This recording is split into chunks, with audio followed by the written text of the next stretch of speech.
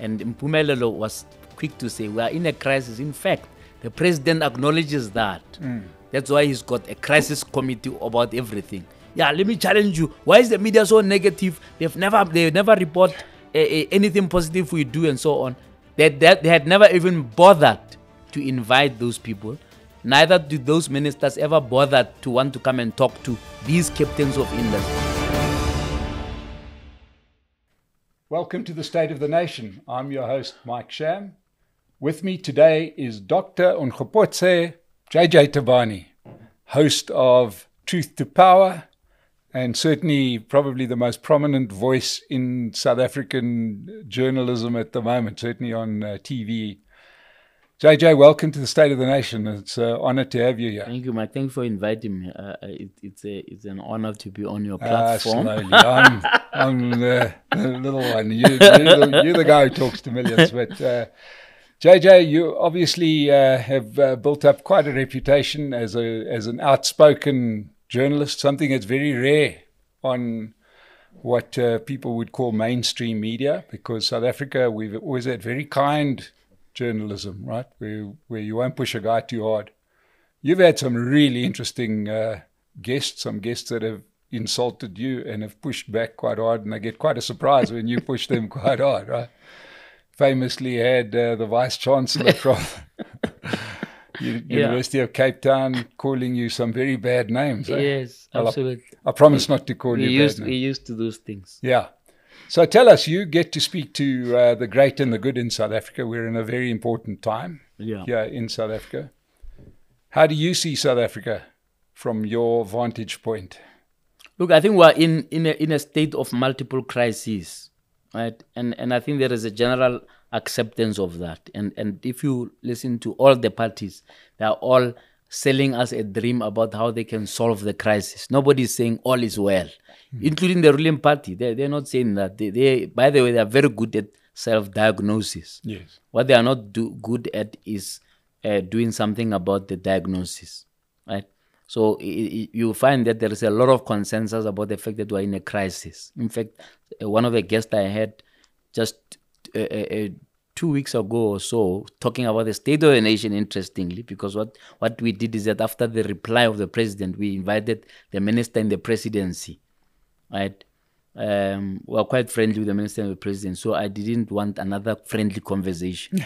I said, no, just come, but I'm going to invite 2 journalists. Right. Because I'm actually not a journalist, and I'll address that a little. So I said, no, I'll bring 2 journalists, Mpumelelo Mkhabela, who was the former Sowetan editor, as well as Hajra Omaji, who's the Business Day political editor, to interrogate her about the State of the Nation. And Mpumelelo was quick to say, we are in a crisis. In fact, the president acknowledges that. That's why he's got a crisis committee about everything. So there's a crisis committee on rail. There's a crisis committee on electricity. You name it, there's a crisis committee for it. He even has somebody in his office to address the crisis of red tape. Yeah. And that person has a full-time job of red. I don't know where he is, because he hardly says anything. Yes. But I hope in his silence he's cutting the red tape, you know. So we're in a nation full of crises. The big question is, there is very little convincing evidence in a range of the manifestos that they will be different and tackle that crisis. And that's really what people want to hear when they listen to the manifestos. I think none of the political parties on their own is going to solve that crisis. That's my view. So it sounds like we can get straight towards the end here. We're talking, I presume, then about governments of national unity. Yes, that's my view. I think that we're at that point where somehow, unrealistic as it may sound, we may need to suspend the party politics just for 5 years. Yeah. Right? And find people in each of these parties, because they are there, who can together take us away from the cliff. I recently did a presentation which we've posted on our channel where I suggested exactly that as, to my mind, the most likely outcome. Yeah. Partially for the reason that you put forward, which is the country is in crisis and we need to do something, otherwise we're all going to sink on the ship together. Yes. And partially because the people who could put that government of national unity together are in big crisis themselves. And it might be their last chance to cling on to power, to any kind of power. Because if we look at the major players, and there I was talking about a potential coalition between the ANC and the DA. Yes. Or, if not the DA, then the whole multi-party charter, which might be an elegant way of selling this, right? That's started becoming my thing, that I think that might not be just a coalition with the ANC, DA. There might be too many unhappy people if that were the case. Yeah. Do you think there's space for that? Do you think it's something that realistically could happen? Look, I think to be honest with you, the multi-party story is dead in the water, right? You just have to look at the current polls. So the current polls put the ANC just below 40%. Maybe that's extreme, but let's say they were at 45 or whatever, right? And then it puts the ANC and the D and the EF, the D and the EFF neck to neck, literally, with the EFF maybe possibly eclipsing the DA or vice versa. That could, they're neck to neck. So that can mean anything, right? So if you then want to do some kind of a coalition government, it's not imaginable that you would leave out one of the biggest chunks. Where are you going to get the rest to get to 51? If you leave out the EFF, deliberately say, let's marginalize these ones. And then get the other people to sign to say, we'll never work with the ANC. Yeah. So you started off by saying you don't want the EFF. Then you got them to say, we won't work with the ANC. So what are you doing? You are pushing the ANC and the EFF together. Yeah. Or, alternatively, you are making sure that the ANC, by default, can just scrape through to 51% because you have fractured the opposition so much, right, that the voter just says, these guys don't know what they are doing. Let's rather stick with the devil that we know. That's why I'm saying the multi-party charter was a bad idea, because basically you're just talking about the IFP. I mean, those who have a track record of some sort. You're talking about IFP and DA, and then maybe a little bit of Action SA. And Freedom Front Plus, but yeah. Yeah, but that's tiny. Then you got others, one-man parties. Yeah. We don't even know who they are. They just imagine now to create an impression of a big multi-party thing. But this thing is ill-conceived. If in your mind you have a government of national unity in place, let me tell you why. Because if your trepidation is that EFF's policies are radical and they are extreme, in a coalition government, that actually is automatically watered down, because unless you have 50%, which is unlikely for the EFF, then you can insist on your policies that nobody else, in a sense, can support. Because once you're in a coalition and nobody is 100%, nobody can insist on their policies to a point where they dictate, because otherwise they'll have to be outside, right? So the idea that because these guys have policies that we don't like, they must be out, and you even determine that they are out before the election, before you know what the electorate are saying, was a bad idea. That all it will do is to push the EFF and the ANC together, which is what is called by John Steenhuisen a doomsday scenario. Tell me about you mentioned earlier about the potential growth of the EFF. Yes, and certainly some polls give them, might even give them the edge over the DA. Absolutely. In every election, the polls have given them a higher percentage than what they've got. Right? Yes. And they're the only party and I know we're not using like with like, but if we take the municipal elections in 2021, which I understand aren't national elections, but most South Africans vote similarly. Yeah. They're the only party that actually lost support other than the ANC. Yeah, but in overall terms, if you look at the national elections, they're the only party that was growing other than, as opposed to ANC and DA. The others all declined. What do you make of their by-election performances, or do we not look at that?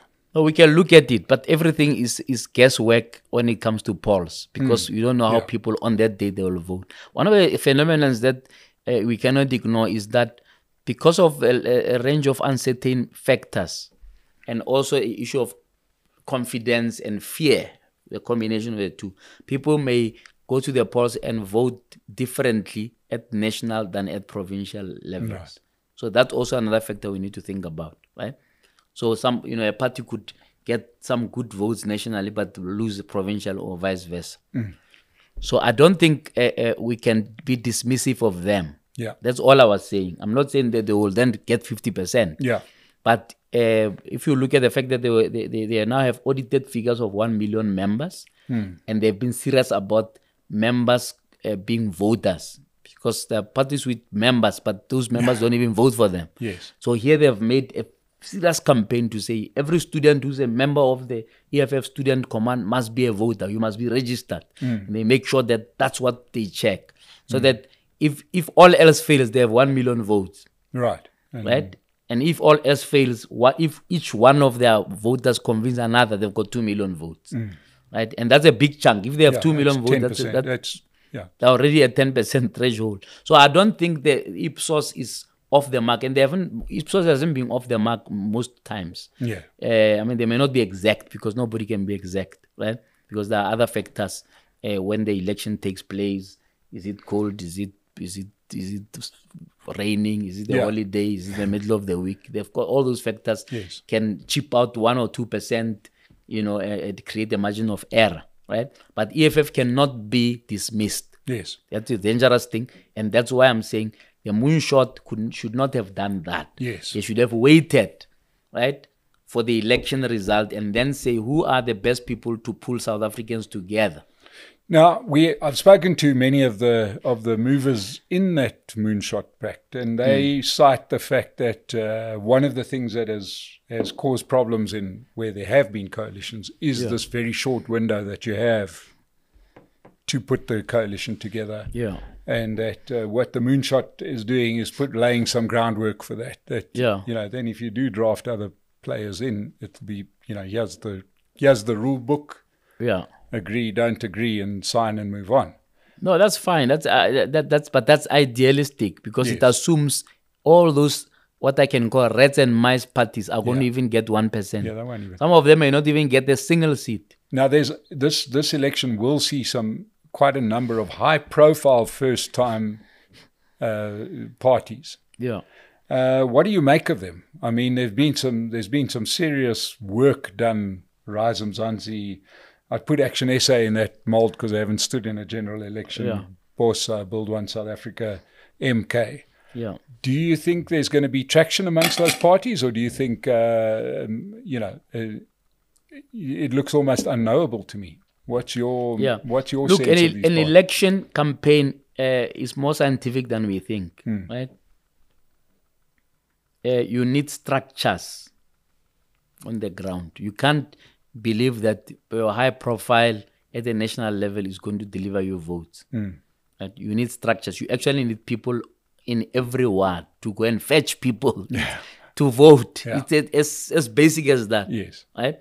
So if a party like Action SA, right, only had structures in Gauteng, they were clever enough to focus on the municipal elections and just pick 6 municipalities because that's where they had structures. They had people who could go and fetch people to vote, and that paid off. I mean, they've got the sizable, representation in the city of Joburg. I think they've got 44 seats or some big number. Yes. For a first timer, right? So they didn't bother with the others. Why? They didn't assume that because of Mashaba's high profile, in a place somewhere in Kofi-Mvaba in the Eastern Cape, somebody's going to just vote for them because of that profile. That person could not even have a head of Mashaba. Yeah. Right? So sometimes we confuse social media and TV appearances and what for actual support on the ground. Or even the rallies, the big rallies at the stadium that give you 2 seats for the people, all the people who you've gathered. Right?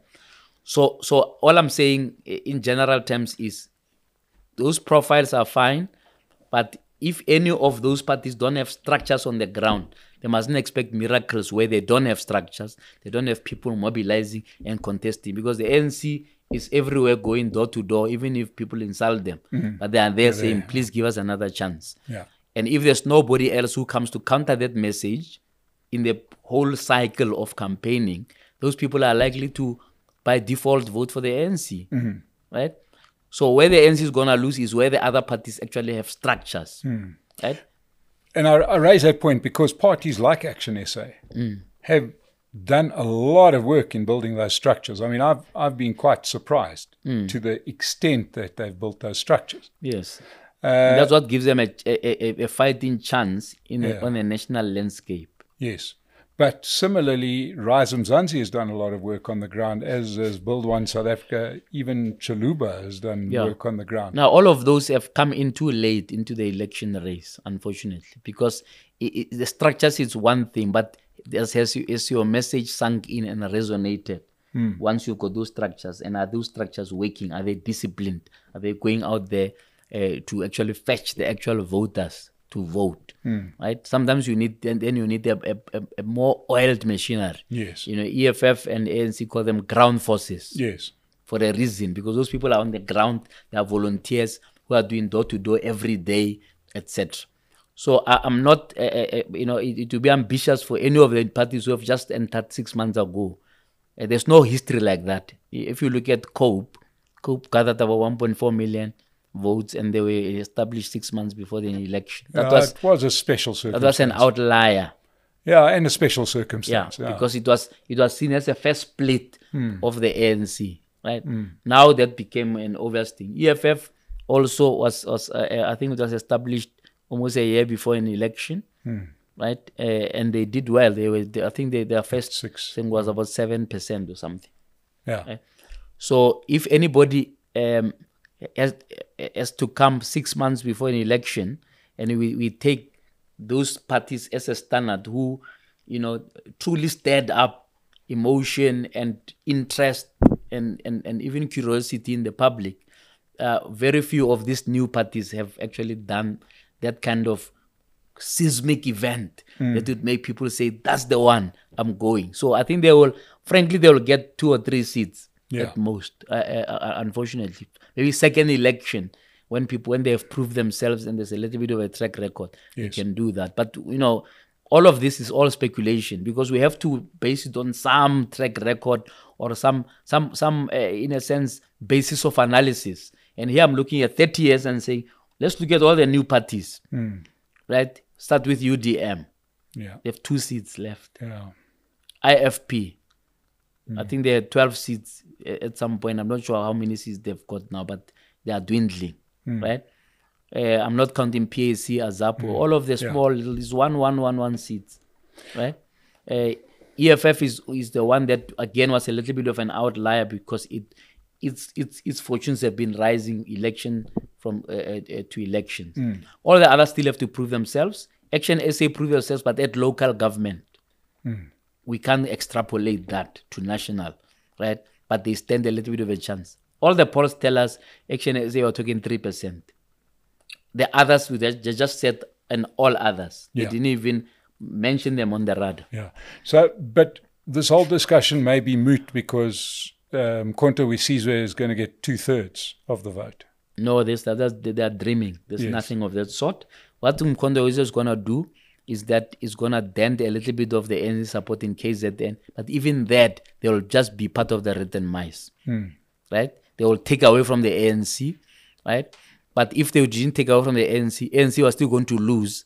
So they're taking away from whatever loss the ANC is making there. You know what I'm saying? So if ANC was going to get 10%, maybe ANC will get 5%. They'll share the loss. Yes. The other parties will still triumph. I think KZN is going to be firmly in the hands of the opposition. There's no doubt about that. But which opposition? It will have to be a combination, unfortunately. There's no one party that's going to take KZN outright. Right? Now let's talk about your view on coalitions, because we are talking about coalitions. Yes. Provincial, national, etc. There's going to have to be coalitions, and everybody sort of points to the mess that is Johannesburg and Kuruleni, Tshwane to a degree, Nelson Mandela, as saying coalitions don't work. Yeah. What's your view on coalitions? Well, first of all, coalitions are not a choice. Yeah. Okay, they are a patchwork that comes after voters have not been decisive. So if we can disabuse ourselves of saying we're going to choose coalitions, we can't. Yes. You go and choose whoever you want. But that whoever you want must have enough support to govern alone. Yeah. And so far, the trends over the last 2 elections, right? If you look at the local government elections of 2016 and 2021, has been that nobody at least in the big metros, has gotten total sway, right? So we're going to have to grow up as a democracy to understand, right, that unfortunately we don't have a system like in America where it's either going to Democrats or Republicans, and then we're all happy. It's fractured, and as I was saying, the moonshot fractured it even worse. Right, so it's small bits and pieces, and that's why you can end up with a mayor of Johannesburg from a party that has 3 seats. Yeah, and 2 of them have been mayors.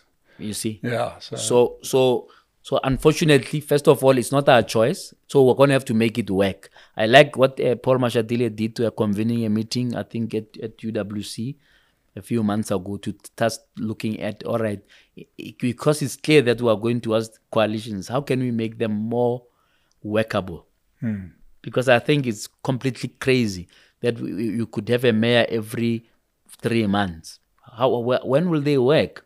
Yeah. Because in the 3 months, they're still orientating themselves about the office and where the door of the office is and what. Which are the big tenders. Then they get out, and a new and the problem, and this was diagnosed by the Planning Commission back in 2011.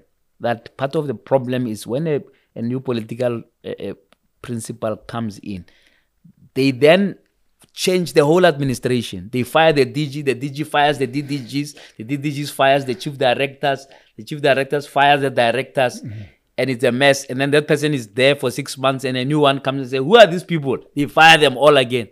It's just chaotic as I'm explaining it. Yes. It happens like that.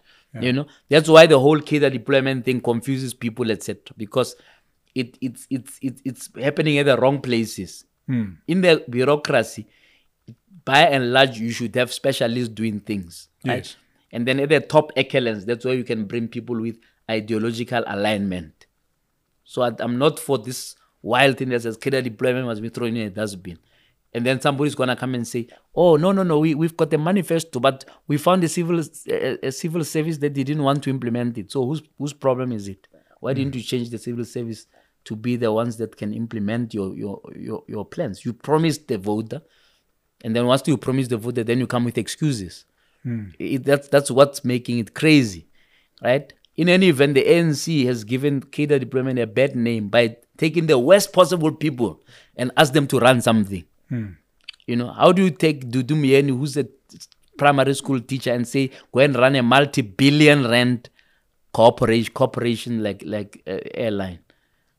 You understand? Yeah. But there are many engineers who actually are ideologically aligned with you, who you could have picked from many people, and scientists and people with MBAs and experience from all over the world. But those people, because they are not your lapdogs, you said, "Hey, we don't want these ones," or they are not easy to corrupt.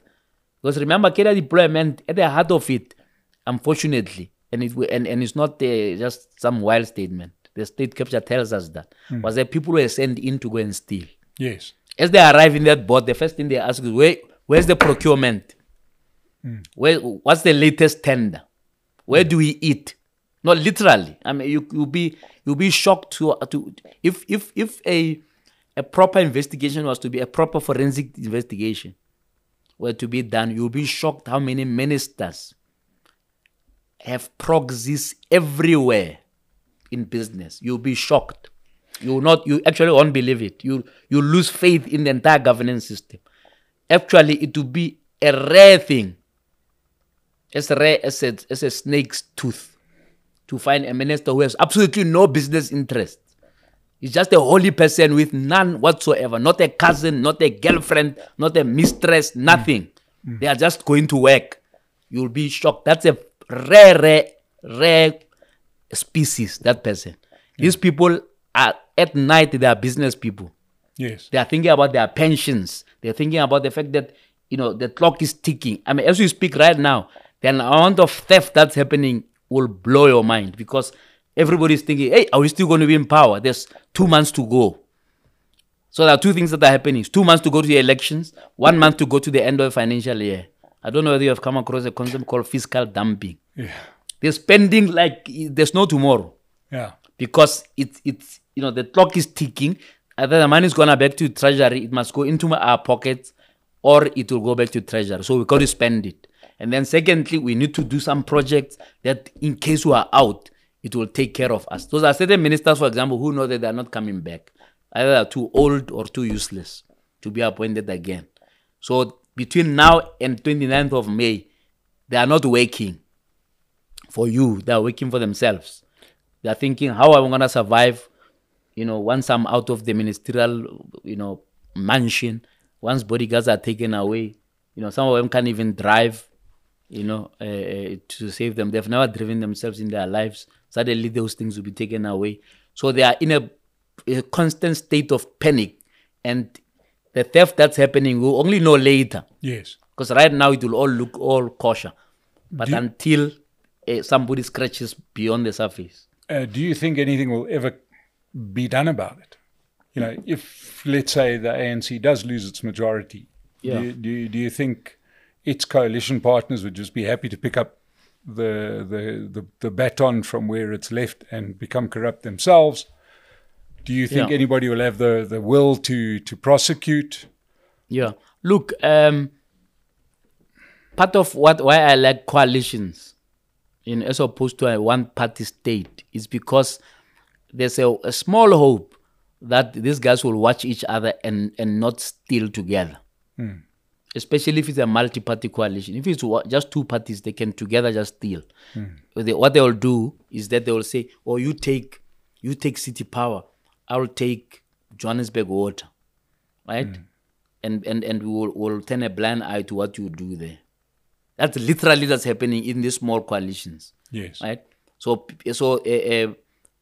PA will come with its own business partners and say, on our portfolio, we want those people to be given a job of this or that or the other.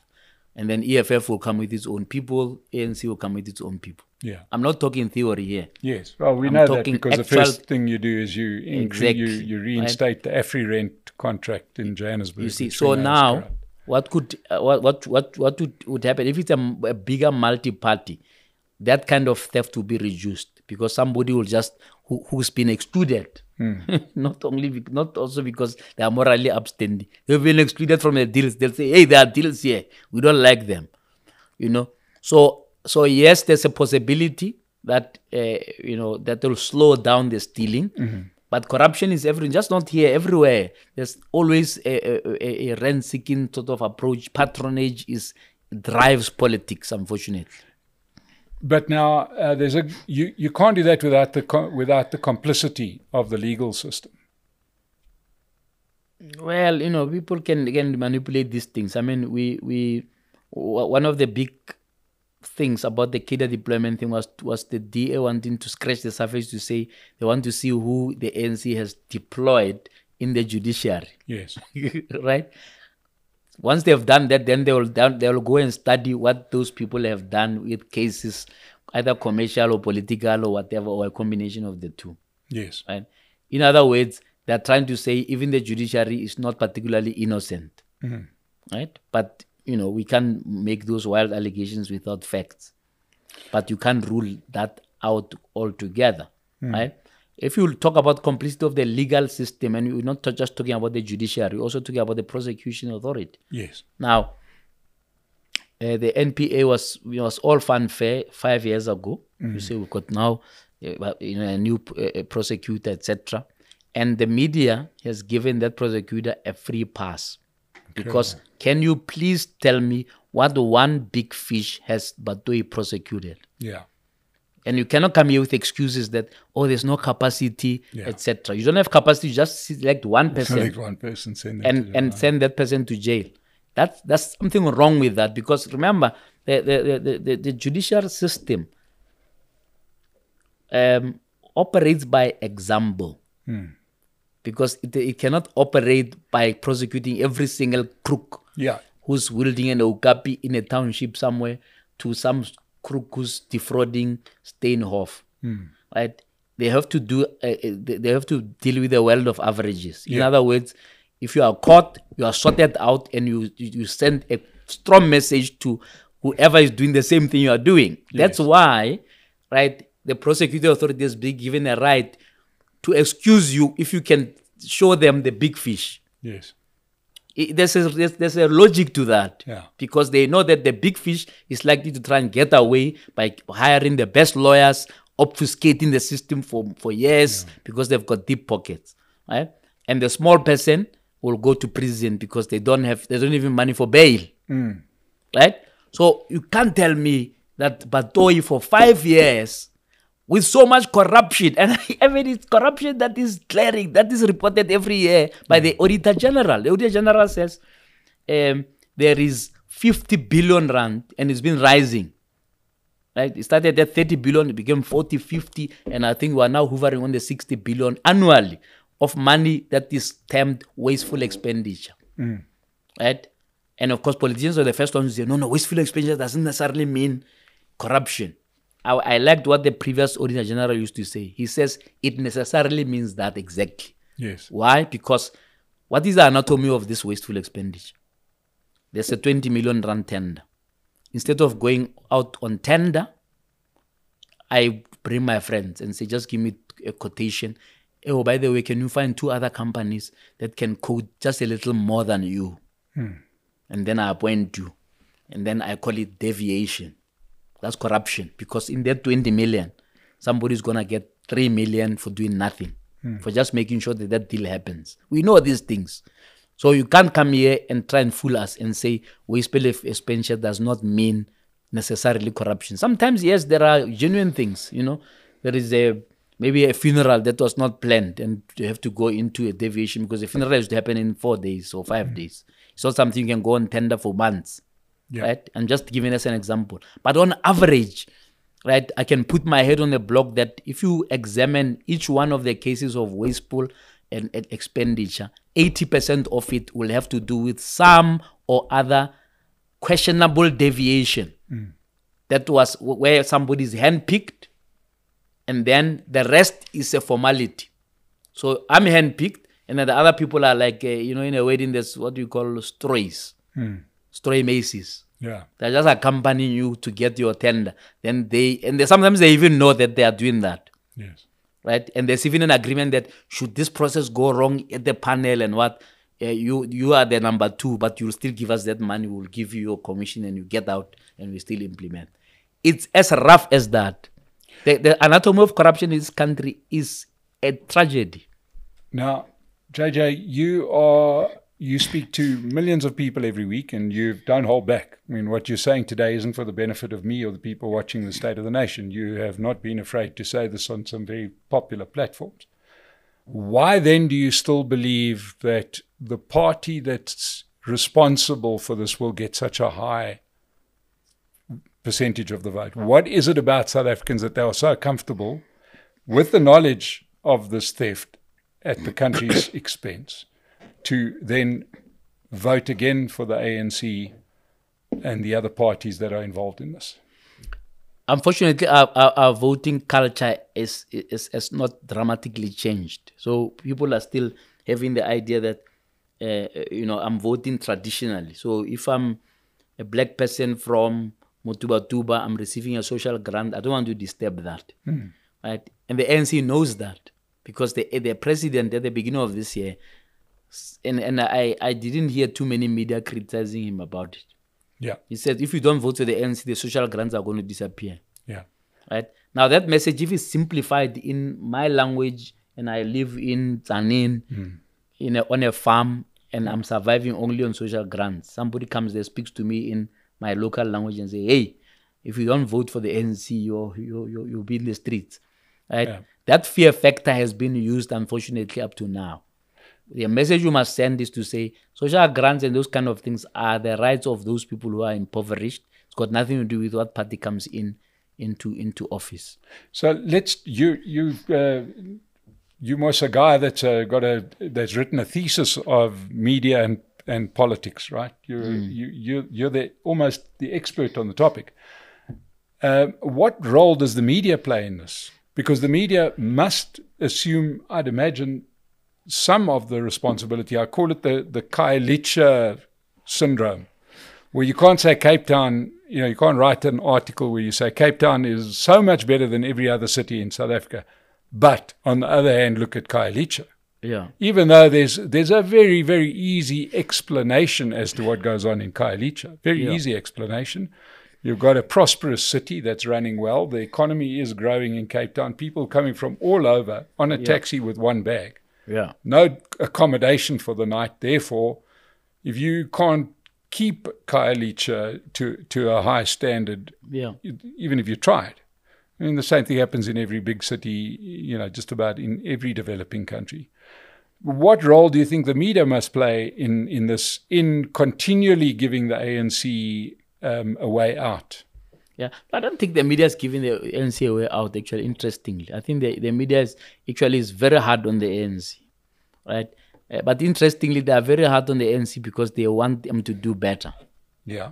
Right? Very few media are hard on the ANC because they are so violent. So in fact, half of these media people are ANC at night themselves. But they are frustrated by the ANC for various things, including poor communications, including poor delivery, including arrogance, inaccessibility of some of the key ministers to talk, I mean, I've been waiting to talk to the Minister of DTI, which is one of the most important portfolios, for years. And he always promises, I'll be there. He's happy to do 5 minutes interview when there's bricks and what, and he's shining. Can you come and account for the 7 master plans that are sitting on your desk that you haven't signed off? He doesn't want that kind of conversation. And it's not the only one. Yeah, I always think that it's the ANC's practical joke on South Africa that we've had ministers of trade and industry that hate trade and hate industry, because you've got Patel who hates business. You had Rob Davies who hated business just a little bit more, and Alec Irwin. These guys are all those leather patch wearing communists. They literally, by definition, hate trade and industry. But I've never had anybody put it that way, but I can't disagree with it. I think that Patel his heart is in the right place, but I think that part of the trouble, right? Sorry, do we have to say something nice about somebody just because he's done a bad job? I mean, he's done a terrible job. Doesn't matter where his heart is. Sometimes it matters, because if his heart was in the wrong place, he would have done worse. All I'm saying is... Would have had Malusi Gigaba.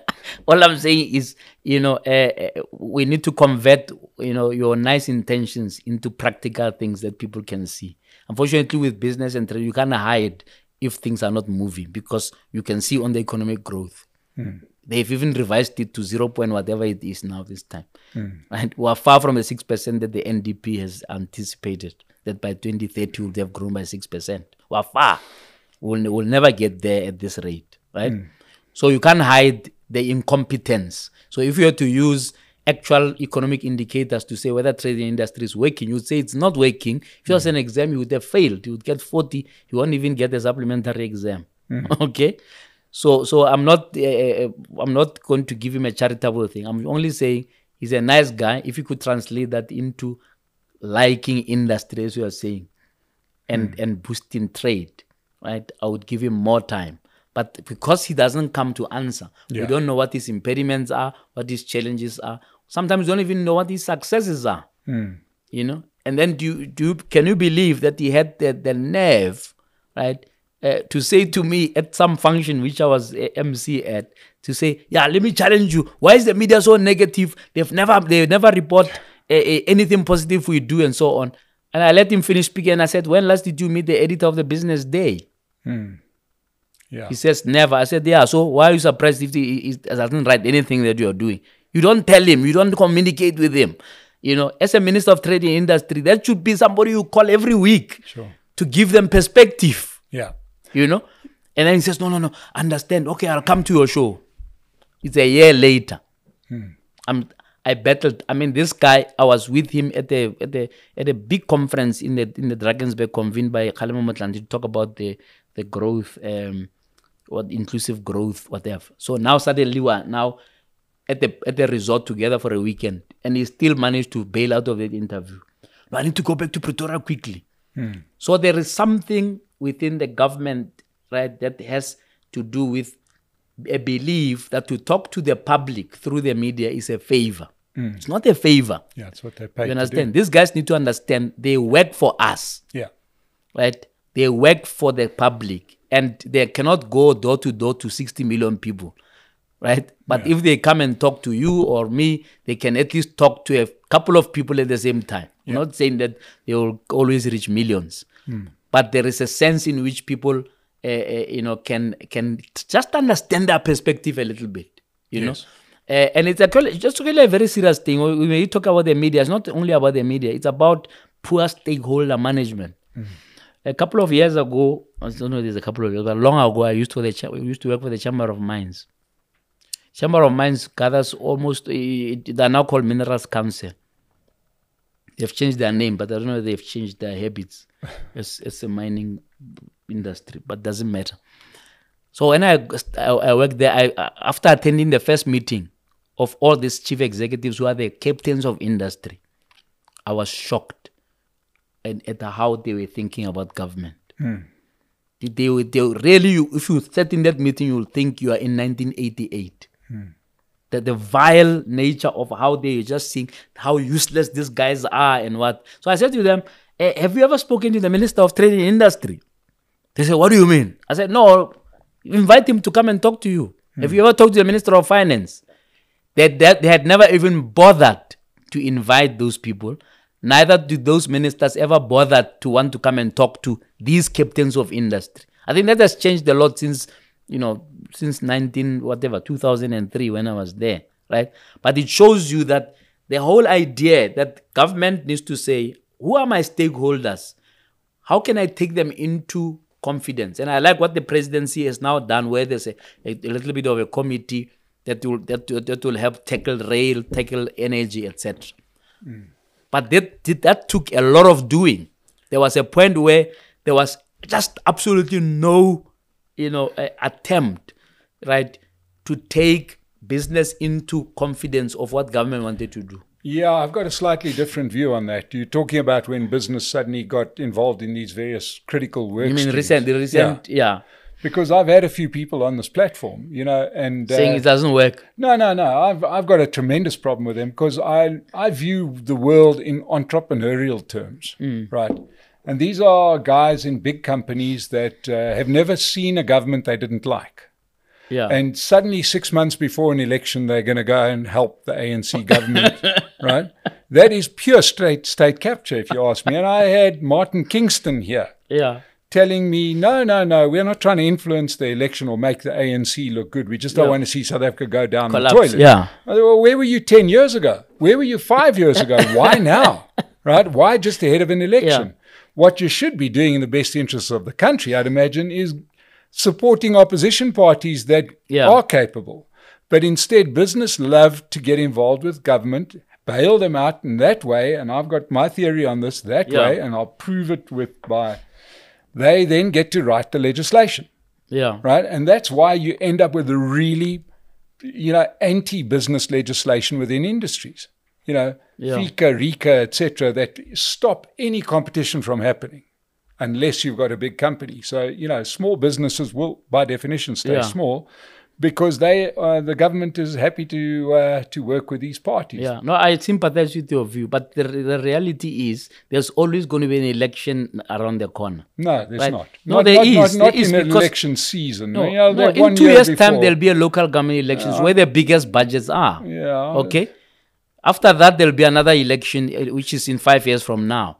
So I don't think we can stop talking about social compacting because an election is near. That's why I was saying to you, if we do the government of national unity, right, we could start cracking these things so that it doesn't matter whether there's an election or not. We are on the common path of saying, how do we fix South Africa? There will always be a political motive somewhere, but we have to at some point just remove the chaff, from the wheat by saying, let's take an example of rail, right? Business long ago, before there was any election, the Minerals Council, interestingly, wrote a very scathing letter saying that really the current CEO must go. I've never had business so firm and clear. Sometimes they're sort of generic and say, let's fix. They said, no, this woman Portia Derby must go. He's bad for business.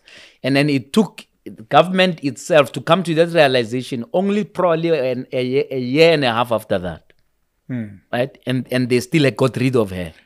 Right? So somebody at that point could not argue that they did that because the election was coming, because the election was far away. Right? So I'm just saying that the execution may be bad or poor or whatever, but I think it's important that business doesn't just point fingers from outside.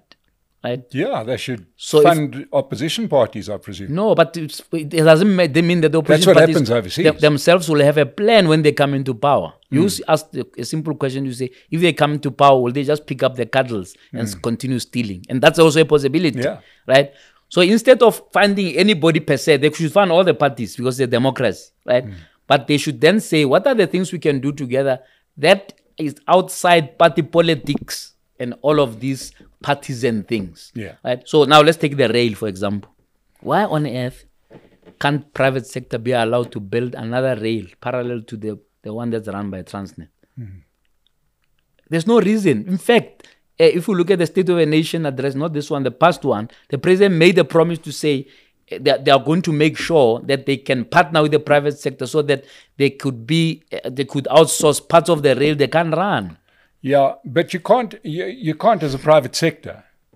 As you know, I'm very critical of these big companies. But you can't expect them to invest when property rights are under threat. Because, and that's undermining everything, right? So who wants to go and build rail when there's a chance that your property rights are going to disappear and then the country's going to go to zero? Yeah, they're not under threat. It's been 30 years of a constitution that has, I think, stood the test of time. Right? So they could be under threat only if you have a new government that can be completely on the extreme of communism, which all indications are that that's not going to happen. Right? But you're talking about them being pushed into the same corner, the EFF and the ANC, and we know which one will win that fight. Yeah, but again, there are nuances. There are people in the ANC who die first before the EFF is made a coalition partner. So would you build a rail if you were a corporate? Take that choice. Why press that panic button when, in fact, all the indications are that doesn't happen in 30 years? Right? And secondly, even your own polls are telling you that you're not going to have an EFF government. Right? Even if EFF were to have 20% of the vote, they would not hold sway across all the parties who are there who will say, but that's not the way to go. So I just think that sometimes the business can be on an overly panicky mode. Understand that when it's your money, you don't want to take chances, right? But maybe that question, when we can talk in June after the elections, and then we can answer the question, was it an unnecessary panic to think your property rights are going to be threatened, right? The issue is that and this is what business sometimes must understand. There will never be overall prosperity when the small person is angry. You understand? Yes. Because you will at some point your big walls won't be big enough to, if you like, to keep. Absolutely. I think there's a phrase about keeping the barbarians out. You need to be careful about that to say, how do we spread economic? That's why it's called inclusive economic growth. How would you make it inclusive so that everybody, even though they can get the minimum, don't feel that they are so robbed, and we end up where we are now, where we're the most unequal society in the world, with people with extreme wealth and extreme poverty all living in the same street. Now, I want to just push you on the individual, because that's something that I feel very, very strongly about, and that is... it strikes me that the thing that absolutely strikes fear into the heart of the ANC is individual agency of its citizens, especially black citizens. Obviously, they understand that for historic reasons that whites have got agency. If you shut me down, I can start a business next door, I can immigrate and assimilate quite easily, etc. But they seem to be terrified by the prospect of black success. More than anything, that seems to be their underlying driver, right, is to curb black success. Why do you... I think that's an extreme view. And I think, in a sense, it's a charitable explanation of the incompetence that has engulfed government. All these people, there's nobody who you can bring here and interrogate enough for them to admit such a thing. They all would want to move from a premise that says we want to make things better, etc., etc. Right? But they put the wrong people to do it. Yes. Right? When you explain it as a way in which they are ideologically they want blacks not to succeed, you are giving them a way out. Right. They want blacks to succeed, but they just don't know how to do it. Yeah. Right? They steal from the same people that they want to succeed because, in a sense, they are thinking of their own pocket. They deploy the wrong people. Nobody's saying don't do cadre deployment, but you must deploy the right people to do the work, right? And then thirdly, they simply are incompetent on many fronts. Look at education. They've 30 years, we still have a system that produces kids who can read and write, etc. Right? But there's no policy document that says we're going to make sure that our kids are as dumb as Verwoerd wanted them to be. Verwoerd was clear. He said that no black people must go to school to hell. His aim, right? These ones say the opposite. Yeah. Right? So they speak left but walk right. So don't give them a charitable explanation that, in fact, they sat in a room and said, how can we make black people poor? No, they sit in a room and say, how can we create black industrialists and all? And then they go and then give people grants and they don't support them, or give people farms and don't give them agricultural support. Those farms are now sitting fallow, or they've become also part of corruption, etc. So I'm not for this thing where we excuse them to say, they actually have sat in a room and strategized that they're going to make black people poor. No, they look at all their documents. A better life for all, let's do things well, etc. Yeah. Right? Good policy. I mean, these guys, if there was an Olympics of policy writing, they would win it. But implementation, they are the worst. You're right. Right? So I won't agree with you that ideologically they want to make people poor. No. They've got, again, their heart is in the right place, their hands in the wrong place. Yeah. Okay, so let's close off by playing a little game, you and I. We're going to mention the party and you're going to give me more or less the percentage, just so people can be clear and hold us to this when June comes along. ANC, what do you think? I think 45, thereabouts. Okay. DA? DA 18. EFF? EFF maybe also 18, neck to neck, 18, 17, thereabouts. IFP? IFP 4 or 5%, really. MK? 0.3%. And Patriotic Alliance? Maybe 2%. Okay. So mine, I'm going to say ANC around about 42. Okay, not even 45. No. DA? DA, I think they steady at 20%, right? And don't think that if you look at the by-elections, despite the fact that both you and I have had problems with the DA, well documented. You don't think they'll decline? Sadly, so they won't speak to me. EFF? So I'll give them 20. EFF, I'll give EFF 12. 12? Yeah. You think they sort of punching? I think that that they win the election on Twitter. We understand Twitter, that, right? But I don't feel that South Africa's never struck me as a revolutionary country. If the country couldn't have a revolution in the 80s, proper revolution, I'm not talking about a few little easy to quell riots. And if that riot in 2021 is the best we can do, this is hardly a revolutionary country, and it's also backward. This is 1950 stuff, not even 1960 stuff. Let's wear uniforms. Let's call each other fighter and comrade. Yeah. I've got enormous faith in black South Africans. I think they're creative. I think they have aspirations, etc. That's the opposite. You don't believe Ipsos? No, Ipsos is always wrong. So I don't have a problem with Ipsos. But my last point on this is that I don't see them resonating in a place that doesn't like disrespect. I don't think it lands. I think it's always going to be a fringe, but I do think that the EFF performs a fairly useful job in being the pressure cooker valve for the ANC, so it stops them from being completely crazy. So I don't see them growing, because I haven't seen the numbers that sway me, right? And as you say, 100,000 people in a stadium looks impressive, but that's only 2 seats in Parliament. So, they do a lot of work, but I don't see them, they do a lot of noise. And also, the fact is everybody by now must understand that it's not a party, it's a cult, right? There's never an election for the CIC. Right? That ain't going to happen. No. Let's push back a little bit on that. It's interesting you say that, because if you look at all the parties that you've mentioned that are new, Rise Mzansi, Action SA, 2 or 3 others, those parties have never been to an election of their leaders. EFF has been to 2 elections. They're going to a 3rd one this year. Yeah. And that CIC you're talking about was actually elected twice, and may probably be elected for the 3rd time if he stands. Yeah. So I think that even if you may want to label them he's got a number 2, but Hitler had a number 2. I'm saying that. But I'm just saying that the cult issue. You could also say the same about UDM, who's had their leader for 20 years. 100%. And the worst of the lot was Buthelezi, right? Yeah. He literally so is it a cult or is it the South African culture of a big man? No, I think it's a cult because the ANC isn't like that. To be fair to the ANC, they're not like that. So I don't think it's a South African thing. I don't think we have it in our culture. And I do think that what that does do is it robs the party of the necessary energy and new ideas and new energy. You think so? Yeah. I do actually believe that you change leaders, like in a business. Change leaders. This one I think will lead to their follow up. I think after the election.